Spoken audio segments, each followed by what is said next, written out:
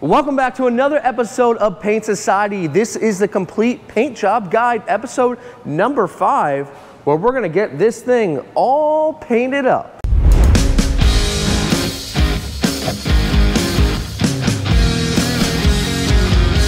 Don't overthink it, it's just paint.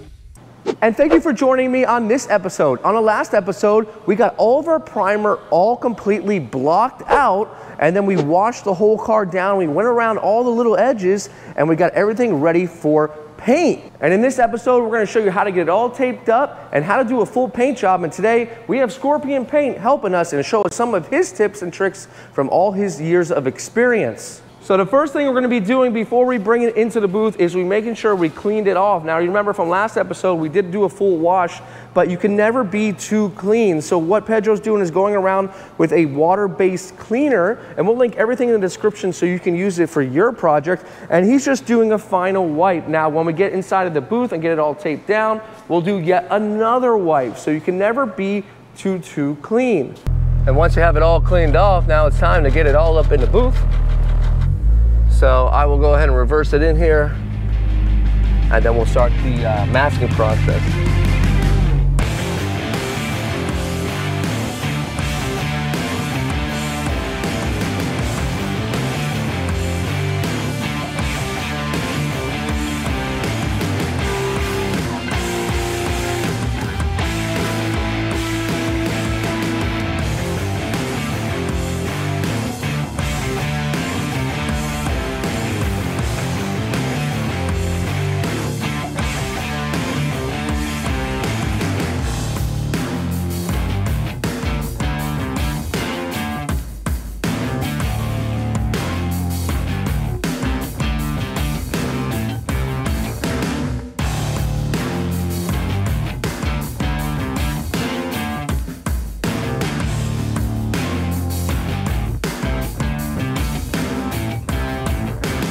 So I run the same foam tape like Pedro did along my whole side, right in here. And then over here, we put some 6-inch masking paper so we can paint this edge. And don't forget to put some masking tape on the inside of the door so when it closes, none of that overspray can get through. We have a nice seal here with our foam tape, so we're good all around. Now it's time to open up the sunroof so we can mask around the edge. A little trick for you guys, I use a little plastic from a touch-up container and I put it through the hole here to keep this bezel down.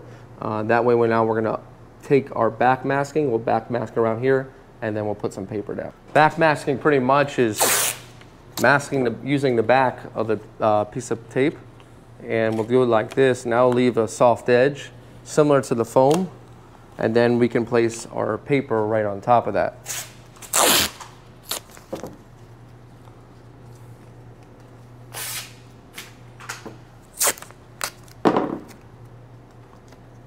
Then we'll simply take some 18-inch paper and we'll tape both sides to our back masking area, and then we'll just cut it out.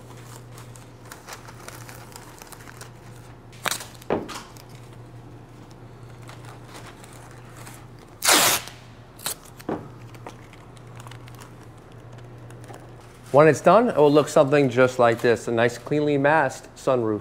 We'll use this channel right here to back mask just the same way we did on the sunroof.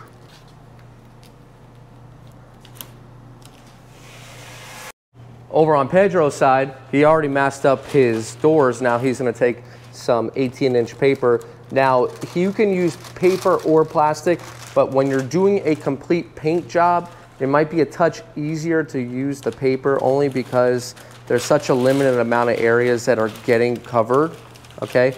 And if you use the paper, it might be a touch quicker to get done.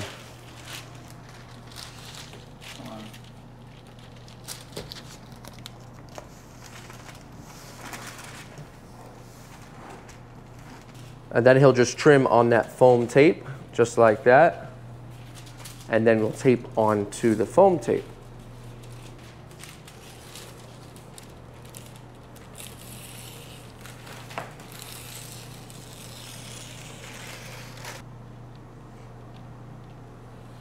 And then you'll tape right to that foam tape, and you'll have a nice seamless tape job.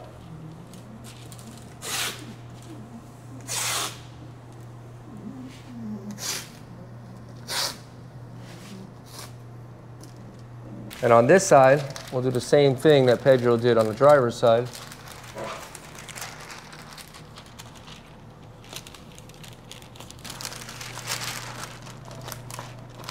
We'll find our foam tape and we'll just cut along that line. Now you can always put a piece of masking paper down first if you're not really good at this and you're concerned about digging in and not getting right on your foam tape. That is perfectly fine to do, but there is a gap here that the razor fits nicely into that you'll be able to find exactly where to cut perfectly.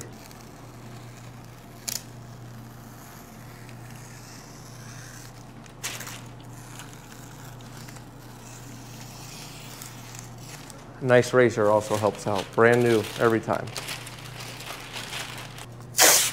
The longer the piece of tape, the cleaner the job. You get less of a chance of overspray getting through. So try to keep long pieces of tape when possible. And then we'll run a piece the whole way lengthwise, just to seal up that gap.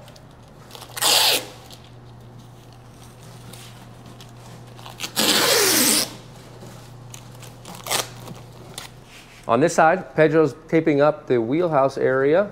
Let me show you how he did it. What you'll want to do first is get some solvent-based cleaner and really clean up in here. Although we've already done it before, we want to make sure that our tape is not going to come off. See, we still picked up a little bit of black.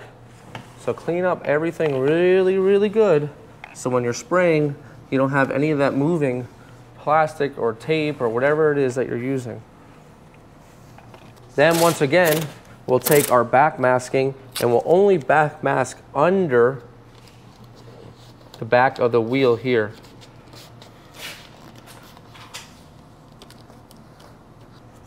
Here where the retainer clip is, since it's a flat surface and the bumper matches up to it, and go ahead and just do a nice piece of flat tape. Now we'll take our 36-inch white paper, cover this up. So basically what we'll do is we'll take our 36, we'll line the bottom up with the ground, and then we'll just tape onto our back masking, and then we'll cut out.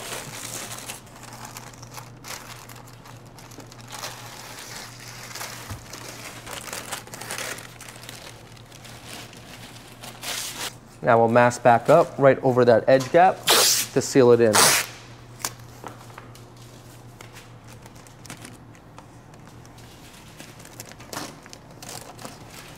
On the front windshield here, you can see we just took that 36-inch and it covered pretty much the whole windshield. And now we're just taking it down over here. There's a molding that covers this whole area. So we're going to use a natural body line to tape right onto. And we can see it's looking really, really good. So what we have left here is the hood and the trunk. Over on the hood, same thing, the back masking. Remember what back masking is, we're taking the tape, turning it upside down, and now that creates a nice soft edge underneath. And then when we put the hood down into position, then we'll just put our paper over it. On our front end here, place down some 18-inch paper, cut along the dotted line, and then we'll just pull it off.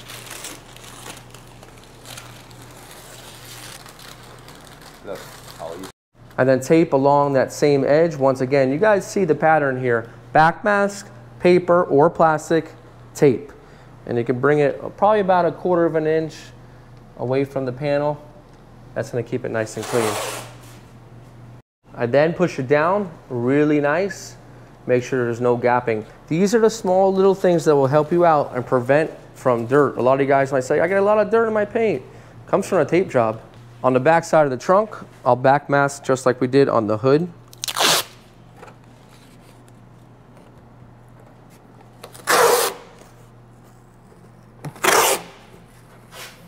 And then I'm going to mask right on this edge so no overspray gets inside, because the inside of this trunk is painted. Then I'm going to tape off this rubber here because there's all dry overspray in here. So what we'll do is we'll allow the overspray just to sit in there and make this area look a little bit nicer than what it is right now. And then we'll close our trunk. And that area is good. Skipping back to our front side, we're going to do one big piece of paper actually across the whole entire front.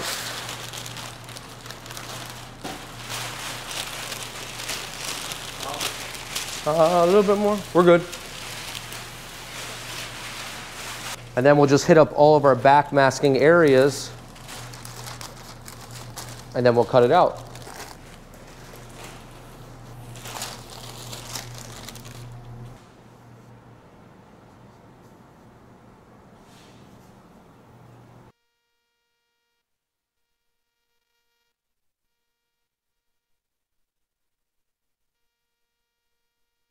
On the back of the trunk here, back mask once again. We'll back mask into this area. Pedro, underneath the tail light, we can hard edge it because it's the inside, so there's no need to soft edge it. Pretty much what you want to do first is border everything out. You kind of see how we're doing it here. We border everything out, and then we're going to put our 36-inch paper here as well.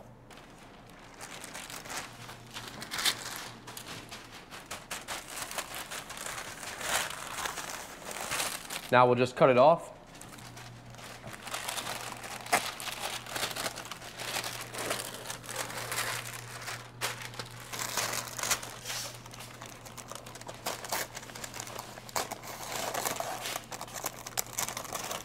Pedro right now, all he's doing is he's going around and taping back up. This is the last part to get taped up, and then we'll start getting into the painting process. Our vehicle is all masked up, and now we're ready to get some sealer on it. Now we'll do one final cleaning before paint, but let's talk about sealer. The sealer is going to help us get to our color a lot easier. The sealer that we use is color build, and it's a tangerine orange that we'll be using first to put on the panels. The sealer is great for little burn throughs or cut throughs, last minute, little areas that you didn't spot. It's like a primer, okay? But you can't take your primer and thin it out. You need to be able to purchase an actual sealer. All right, so the sealer that we're going to be using is going to be sprayed out of a 1.4 fluid tip. Should cover in one good coat, and that's going to help us get less coats of base. So hopefully we'll get out of this in 2 or 3 coats of base rather than 5 or 6 from a very transparent color. And once again, this is color build, and it comes with all these different colors that you can make. And we're going to be using this one right here because it's closest. If we take a look, these are the different toners that will make up that color, including white and black over here. We're choosing to mix up 60 ounces for the complete car. First, it requires red, and a lot of it. Probably going to use this whole thing, so we'll just take it off and we'll pour it in. We're short a little bit. That's why it always helps to check your color before you paint. Now we can finish up the mix and get all of our red toner in. Next up is black. Next up is yellow, 653.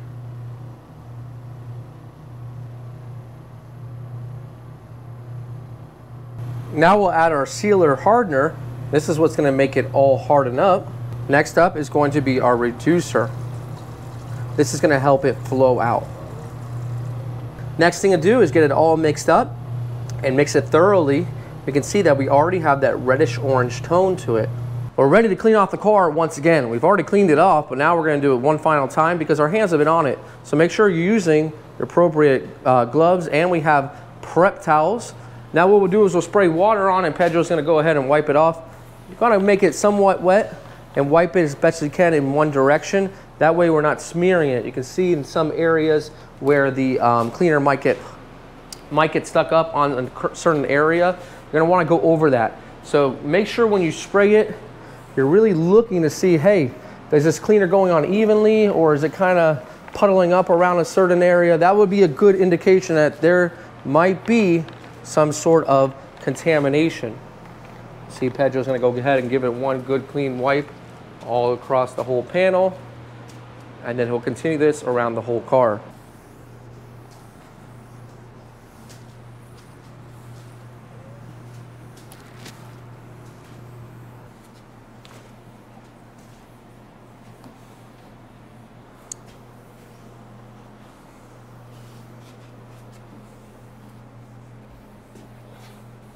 Now we're going to be using a solvent-based cleaner. Now this will remove different contaminants like oils or grease, whereas the water-based from before will remove just fingerprints, things like that. So with this one, it's the same thing. We'll get over the whole entire car. We'll get it clean, and then it's good to go for our sealer coat.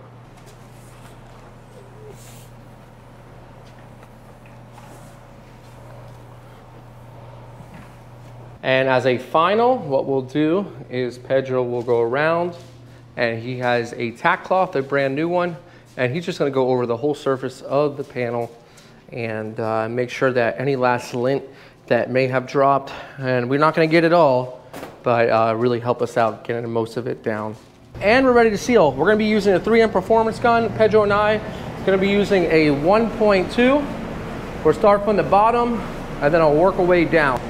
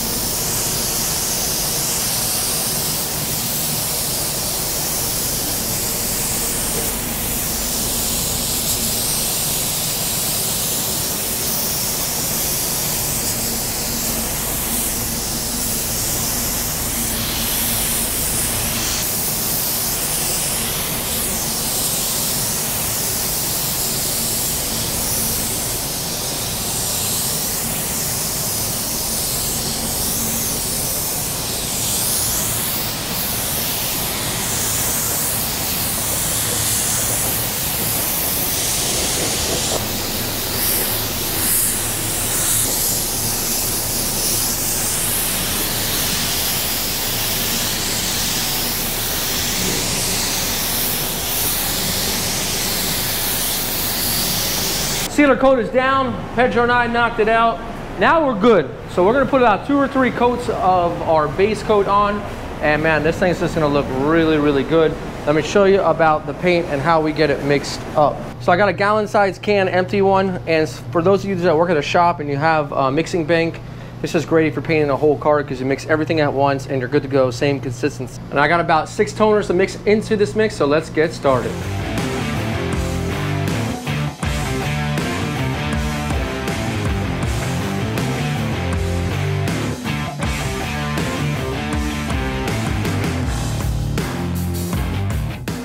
Got all the toners mixed in. Very important, we're using an extra slow reducer. You want to use that because that's going to keep the paint nice and silky smooth all the way through.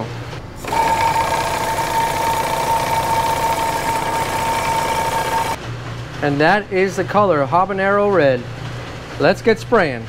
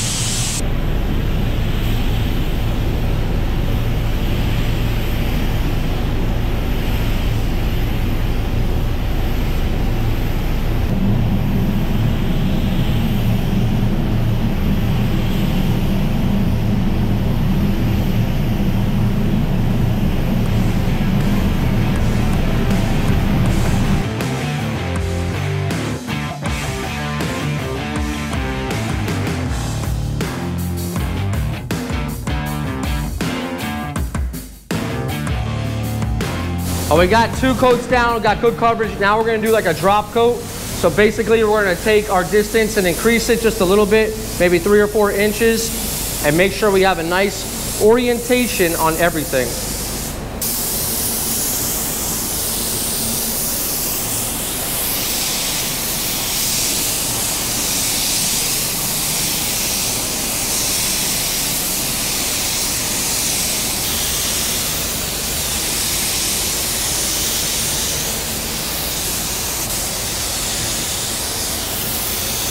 We're good.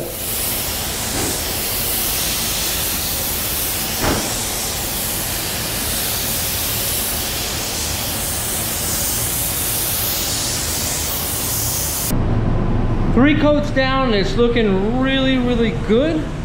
We're going ahead and lay down our clear. You want to make sure that everything is completely covered. So go ahead and check it with a sunlight with the lights off. That's really going to help you out. Pedro and I are going to lay it down. Let's get started.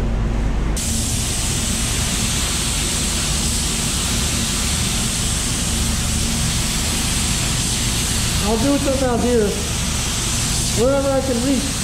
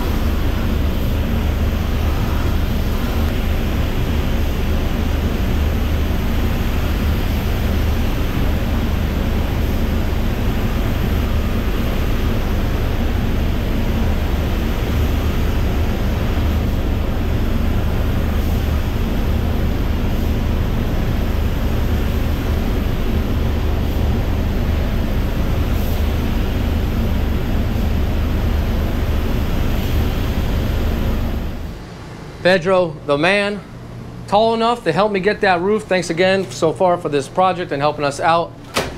Man, let's check it out. We're looking good. We put 2 wet coats on. I'm not gonna bake it. I don't wanna bake it yet, or I just wanna let it dry off on its own. That way we're not introducing any heat. We don't want any solvent pop or anything like that. It's got a few dirt nibs, 1, 2, probably about 2 or 3 per panel.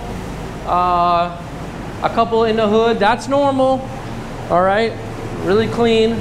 We'll show you a buffing video once we get this thing all back together. The roof came out phenomenal. Look at this, guys. This is looking, wow. It looks even better on camera. It's got like a candy red on camera, but it's more of like a maroonish orange here in person. So we'll allow this to dry, and then we'll go ahead and pull this thing out.